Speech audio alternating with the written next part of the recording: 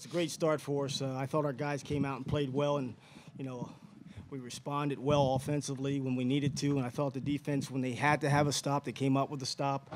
Obviously, we missed a couple tackles and gave up some big plays. But I'm proud of our football team. And like I said, it's hard to win football games, and it doesn't matter who you play. And our team responded. They prepared well for this game, and they were able to get the win.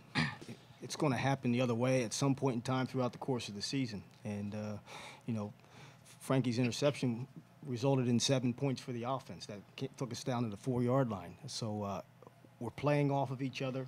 I thought our special teams made some big plays that allowed our offense to play well and kept our defense out of trouble.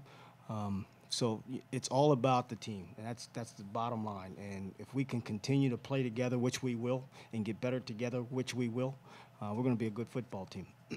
Darryl, the decision to send Paul out there for the 51-yard field goal, were you going back and forth a little bit? What ultimately pushed him out there for you? Yeah, we were. We were gonna punt the ball there, and then I didn't realize we were that close. Meaning, I think the ball was on the 37 or something like that, and we had a pretty good wind, and he had been hitting them from there in pregame.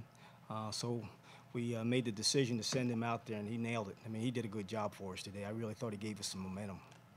Well, I think, that one catch by BJ, and I think there was a catch going the other way. I think it was Sins on a big third down conversion. Those are huge plays in the game. It's clock. It's allowing yourself to call more offensive plays. It's potential points, all those things. If we can come up on third down offensively and stop them on the defense on third down, that's the whole ball game. Third down is critical situations in a football game.